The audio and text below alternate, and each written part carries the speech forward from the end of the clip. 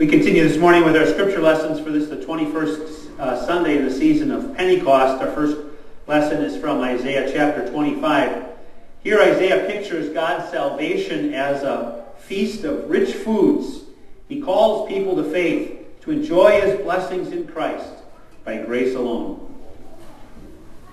On this mountain, the Lord Almighty will prepare a feast of rich food for all peoples, a banquet of aged wine, the best of meats, and the finest of wines. On this mountain he will destroy the shroud that enfolds all peoples, the sheet that covers all nations.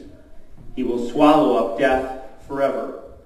The sovereign Lord will wipe away the tears from all faces. He will remove the disgrace of his people from all the earth. The Lord has spoken. And that day they will say, surely this is our God. We trusted in him, and he saved us. This is the Lord. We trusted in him. Let us rejoice and be glad in his salvation. This is the word of the Lord. Our second lesson today from Philippians chapter 4, beginning at verse 4. Since Jesus saves us as a gift of his grace, Paul calls on the Philippians and us to rejoice and to focus on that which is good and helpful for our salvation. Rejoice in the Lord always. I will say it again. Rejoice. Let your gentleness be evident to all. The Lord is near. Do not be anxious about anything, but in everything, by prayer and petition, with thanksgiving, present your requests to God.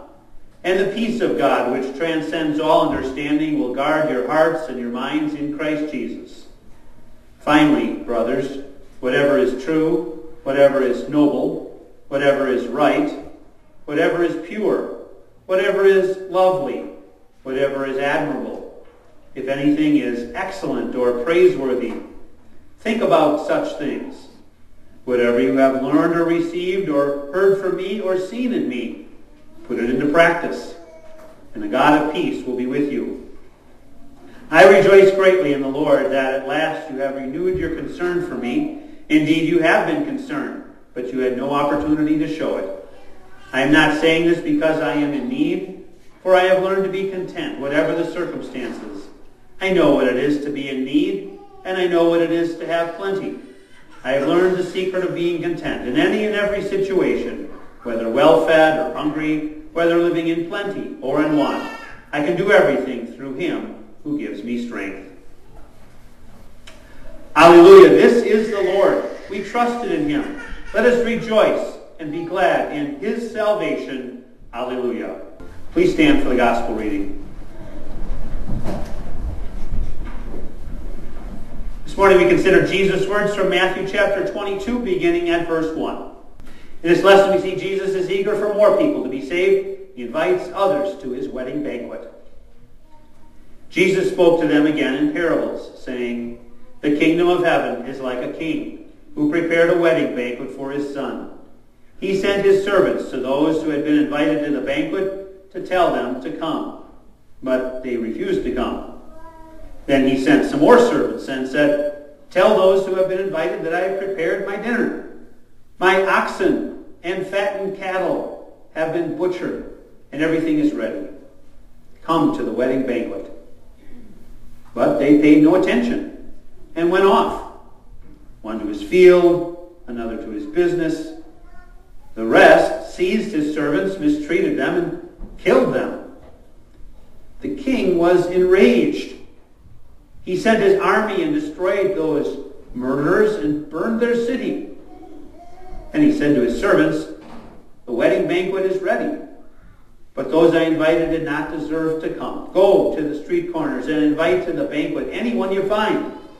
So the servants went out into the streets and gathered all the people they could find, both good and bad, and the wedding hall was filled with guests.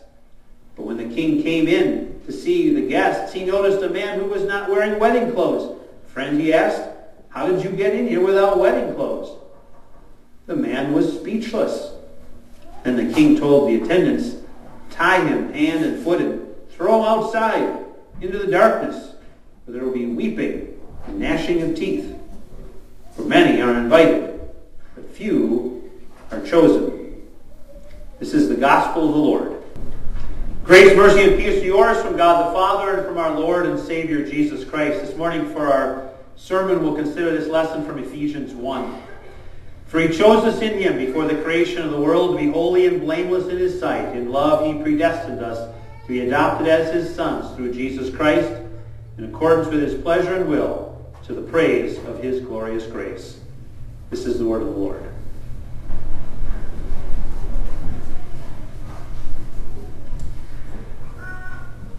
Again, as we go through the sermon, there's a few slides that'll come up with some of the passages on. If you'd like to refer to those and look at them, you're certainly welcome to. Dear friends in Christ, well, we are now just a couple of days away from the 500-year anniversary of the Reformation. There's a big celebration that's going on in Madison today. I know some people from the area are traveling that direction. Next week at Luther, they're also hosting a special event in the afternoon. We are starting a brand new Bible study between services. You're welcome to come and talk about some of the history of the work and life of Martin Luther and how that's impacted the world. People are writing articles in the newspaper. So everyone's talking about this right now. One of the things people are talking about, really, what does it mean to be Lutheran? I don't know if what everybody's saying is correct or not. Maybe you've seen some of these things.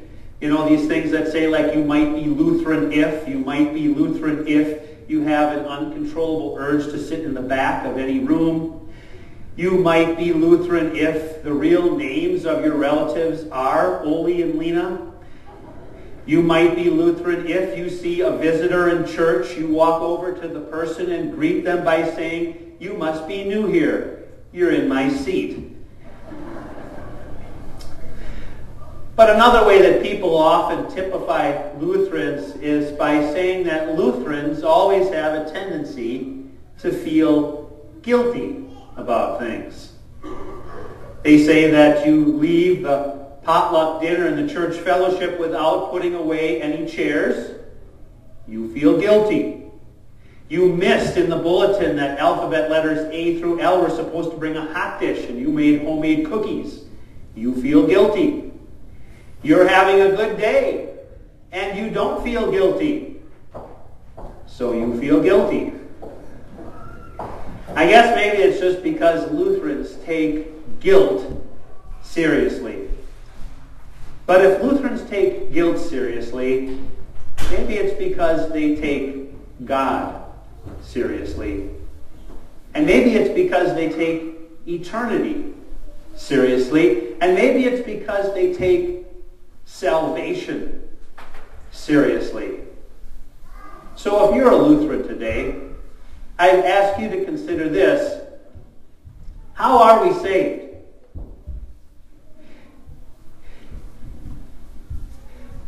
You know, there's a question today, if I had to ask you, salvation, whose work is it? Is it God's work, or is it our work? And how would that even break down? Is it God's work? Is our salvation, is it 50% God and 50% us, kind of a 50-50 ball? Is it 75% our work and 25%, or 75% God's work and 25% our work? Is it 95% God's work and 5% our work? What is the percentage? What would you say if I asked you to grab a pencil and write it down? What percentage of our salvation is God's work and what percentage of it is our work? Well, we'll consider that this morning as we look at these words from Ephesians chapter 1. The first verse in this section says this: "For he chose us in him before the creation of the world to be holy and blameless in his sight." Let's take that apart there. It says, he chose us. In this section, the Apostle Paul is writing to the Ephesian believers.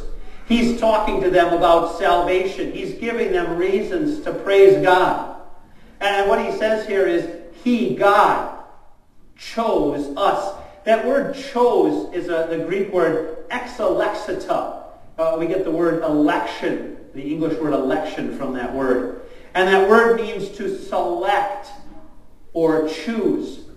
What the Apostle Paul is saying here to these believers is that God selected or chose you to be one of His people. God chose you, he says. And then he goes on and he says, when did that happen? And if you look at the next line there, it says, God chose us in Him before the creation of the world. Now, God created the world thousands and thousands of years ago. What was God doing before He created the world? Paul gives us some insight here. Before the creation of the world, he says, God chose us to be His people. That was already in God's mind, in God's plan, before the world was even made. So I ask you now this question. This work of election, how much of that is up to you and me? How much did we do? And how much did God do? That was God's work, wasn't it? 100%. God chose you to be His very own. Well, that's what happened in eternity. The next question is what happened in history. Paul says this in Ephesians 1 verse 7. He says, in Him we have redemption through His blood, the forgiveness of sins. You know, God's plan way back in eternity doesn't do any good if something doesn't happen in the world. It doesn't happen in history. And so what Paul said, he said, this is what God did then. He says, in Him we have redemption through His blood. And we always have to answer the question, who is the Him? Who is he talking about here? Well, you realize he's talking about Jesus. You see, God's plan took shape when Jesus came into the world. When the fullness of time was come, God sent His Son, born of a woman, born under law, to redeem those under law. That's what Paul said in Galatians. You remember that verse. And so God's plan in eternity took place in history when He sent His Son Jesus. And the thing that Paul especially notes in this verse is he says we have redemption through His blood. It wasn't just that God sent His Son into the world, that the Son of God came down and took on human flesh, but He also had to not just take on human flesh, but sacrifice His life. He had to shed His blood. Because death comes from sin. So now a death is what brings life. And Jesus' life is what brings us life. His death saves us. And that's what Paul is saying in this verse. Now here's the question for us. Whose work was that? Was that our work? Did we help bring Jesus into the world? Did we suggest that? Did we set up the timing? No, sending Christ into the world, that was God's work. 100%. That was all on Him. And it didn't have anything to do with us. Well, those are two pretty important things to realize, but still that isn't enough either. Just because that was God's plan in eternity, and that's what God did in history, the real question for us is now, what did God do in real time? In Ephesians 1 verse 9, Paul says this, and He made known to us the mystery of His will, according to His good pleasure. You see, God did all those things, and these were His plans. This was on His mind and on His heart to do this, but it doesn't really do anybody any good if they don't know about it, if they can't believe in it. So God had to do yet one more thing. He had to make His plans and His heart known to people. And that's what Paul is saying here. He said, God has made known to us this mystery. God has let us know this so that we can tell you about it. So that when you hear those words, you can have this hope and confidence of what God has done. He said God figured this out so that you could be saved. You know, we can think about that in our own lives too, right? For these people in Ephesus, it was the Apostle Paul who made sure that they knew about Jesus. Who was it in your life? Was it your parents when you were growing up? Were they the ones that made known to you the gospel because they sat you down on their knee and they read you a Bible story? Because they made sure that you knew who Jesus was? Was it your parents? Or did God make known the gospel to you through a pastor or a teacher or a Sunday school teacher? That person was the one that God used to make that message known to you in your life. Or maybe it was some friend, or it was someone else. Or maybe you found a Bible, or maybe you found a devotion book, or whatever it is. You heard it on the radio. You listened to God's Word on a television show, whatever it was. God made that message known to you. And then through that message, by the power of the Holy Spirit, He brought you to faith so that you would know who Jesus was, that you could trust in Him. Here's the question. How much of that was your work? And how much of that was God's? Was it 50-50? Was it 75-25? The work of making salvation known, the work of bringing people to faith, that's God's work. 100% God's work. That's why Paul can be so confident here about the things he's saying. Because the work of salvation, that's not something we do. It's something that God does. It was His plan in eternity. It was His plan in history. It was His plan in real time to bring that message into our hearts and lives by the power of the Holy Spirit. That God chose you to be His own. Then He sent His Son. Then He sent people into your life so you could know what He's done. So that you could trust in Him and have confidence in Him. That's what the Bible says. It says He saved us. Not because of righteous things we had done, but because of His mercy. He saved us by the washing of rebirth and renewal by the Holy Spirit. You see who gets all the credit there? God does. It's not because we're so righteous. It's not because our lives are perfect. Because we're good. It's because He's good. Paul said the same thing in Ephesians 2. For it is by grace you have been saved, through faith. It's not from yourselves. It's the gift of God, not by works, so that no one can boast.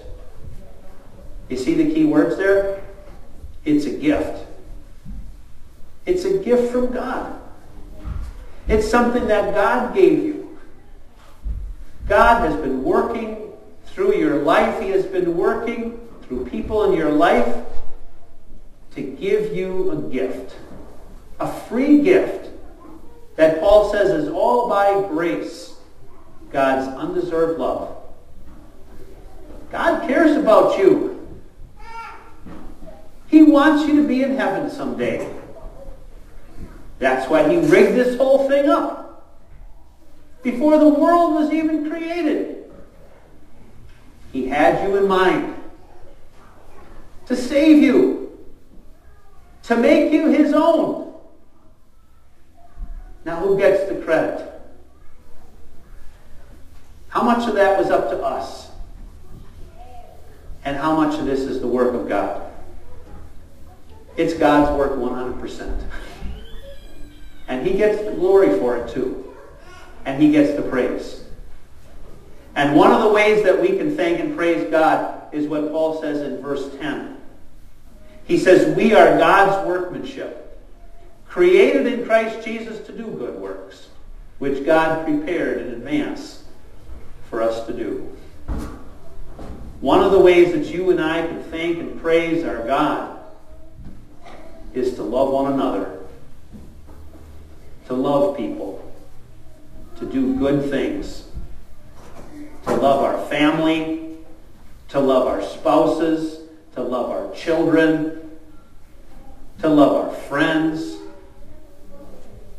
to love people we don't know, to love people who don't even care about us. That doesn't earn us anything. We don't get brownie points from God. But we simply get to reflect the fact that we've been rescued and saved by him. Because that's his work. You know, in our Bible study today, we're going to be talking about how Luther took guilt very seriously. In fact, as a little reenactment where Luther takes this a little strap, he takes off his shirt, and he's so bothered by his sins that he starts actually beating himself over his back. And then instead of sleeping in his bed, he goes outside into the cold to sleep on the ground. Because he can't get any relief from his guilt. Because it troubles him so much, and he decides he has to punish someone. He has to punish himself because of the bad things that he keeps on doing in his life. And he finds no peace until he looks into the Word of God. And he finds Jesus. And he reads about what Jesus did. And then he comes to find out that someone was punished. Jesus was punished for the sins of the world. And that through faith in him, he's forgiven and saved and at peace with God. You want to celebrate the Reformation? Stop dwelling on what you've done. Start dwelling on what Jesus has done for you. Stop dwelling on your mistakes and imperfections and start dwelling on Jesus' perfection. Stop dwelling on earth and start thinking about dwelling someday in heaven. Because if you're a good Lutheran, you're serious about guilt. So get serious about grace.